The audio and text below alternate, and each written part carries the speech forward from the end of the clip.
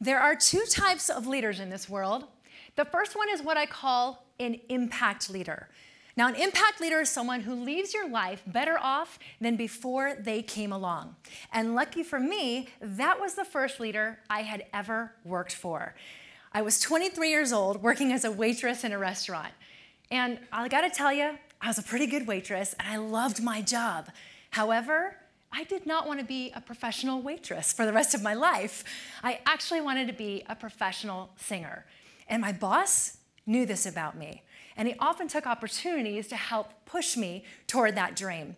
And I'll never forget the first time he grabs a stool, places it in the middle of the restaurant, hands me a microphone, and he says, "Betsy, here's your chance to prove that you really want to be a singer. Get up on that stool and sing for our customers." And I looked at him and I said, "It's not really a sing in front of your customers type of restaurant." And then I remember my dad's voice in the back of my head that says, you know, if you don't give 100% to your dreams when it doesn't matter, you're not going to give 100% when it does. So I got up on that stool and I sang my heart out. And I got my very first standing ovation. It was a great moment for me. And I'll tell you, it prepared me for auditioning in front of other people. And I went on to have a 12-year career traveling the world as a professional singer. Now, let me ask you something. Was it my boss's responsibility to let me sing at the restaurant? Absolutely not. But as an impact leader, he understood that the more he invested in my dreams outside the workplace, that the more he would get from me within the workplace. That's the power of being an impact leader. Now, on the other side of this spectrum, we have what I call the paycheck leader. And paycheck leaders will never do anything more than their paycheck requires them to do. And unfortunately, paycheck leaders only ever produce paycheck employees. So we start to see low morale, low trust, and a low productive work environment. And because no one wants to stay working for that type of leader, we see higher turnover rates as well. Because let's face it, no one leaves bad companies, they leave bad leaders. So now we're forced to get out and get new leaders to replace them, which costs us even more money in our organizations. And the sad news is that paycheck leaders have become the standard in today's workforce, and it's starting to hurt our organizations.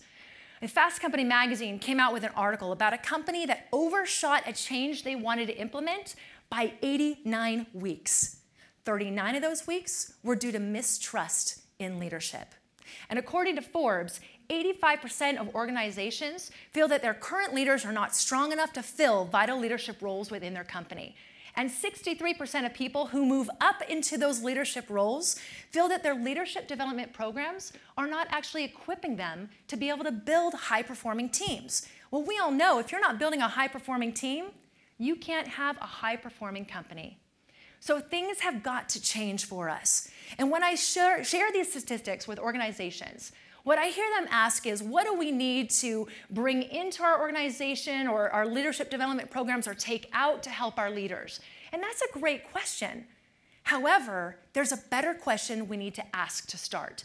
And that question is, how do we measure the level of leadership within each of our leaders? And from there, how do we develop a strategic plan to raise everybody up to become that impact leader? Now, we've learned to measure certain things like our IQ and our EQ, correct? So our IQ stands for, who knows? Go ahead and shout it out. Intelligence quotient, absolutely. And our EQ stands for, somebody shout that out. Our emotional quotient. We measure the levels of emotional intelligence we have. Today, I want to introduce you to the 3 quotients that measure your credibility, respect, and effectiveness as a leader in any organization. So let's start with the first one, which is your skills quotient. And I think the best way to start this is with a quote by Abraham Lincoln. Because he once said, if you give me 6 hours to chop down a tree, I'll spend the first 4 sharpening the axe. Right? As a former woodcutter, he understood the sharper your axe is, the more effective you'll be at your job. Well, it works the same with leadership skills. The more we sharpen our skills, the more effective we'll be within our organization. Now, I've been able to interview top leaders from around the nation. And what I found is that they have 23 skills that help make them a top leader, such as effective communication skills, being able to handle conflict resolution and helping other people be able to do the same, being able to understand human behavior and people skills, communicating, connecting, and influencing people who are not like you. But the most interesting skill that I found they had in common, and the one that is left out of most leadership trainings, is coaching skills. The ability to see someone's potential, bring it out of them, and have them work in their strength zone so that they can move up within the company. But in order to do that, you have to see something special in them that they don't even see within themselves.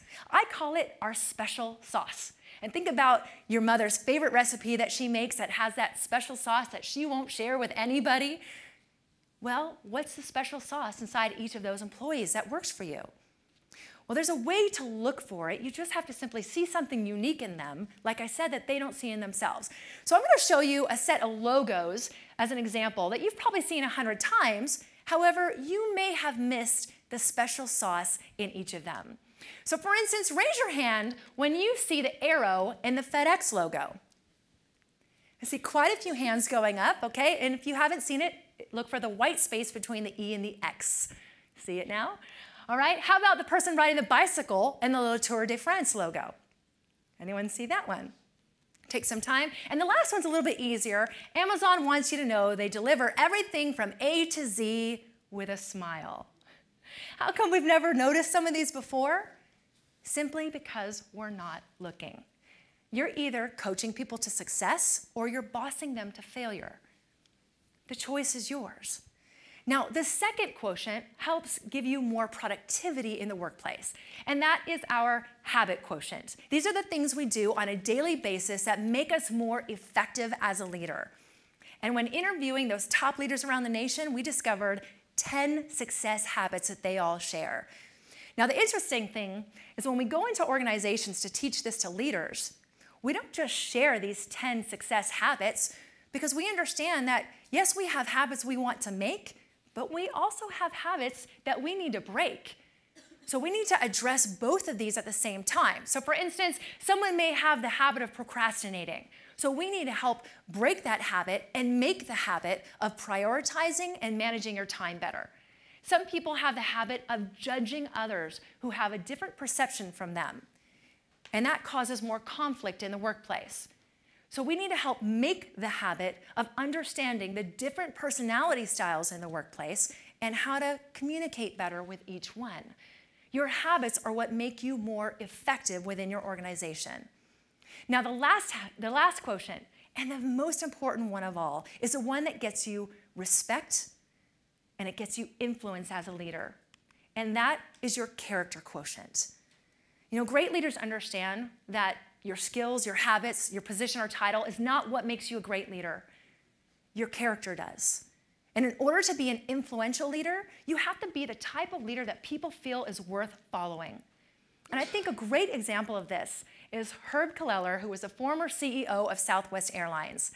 You know, his employees raved about how he would remember every single one of their names, how he would go out on the busiest travel day of the year on Thanksgiving and help them load luggage, and how he created a work environment that was so much fun, people actually enjoyed going to work. And in 1994, on Boss's Day, 16,000 of his employees bought an ad in the USA Today to thank him for not only being an incredible boss, but also a friend. In closing today, I want to challenge you to rethink what leadership means in today's workforce. You know, I believe that leadership is not a position or title, but it's a responsibility and one we should not take lightly. So I'm asking you to join with me in helping raise the level of leadership for our future generation and work on your skills, your character, and your habits so that you can make an impact where it matters most. Thank you very much.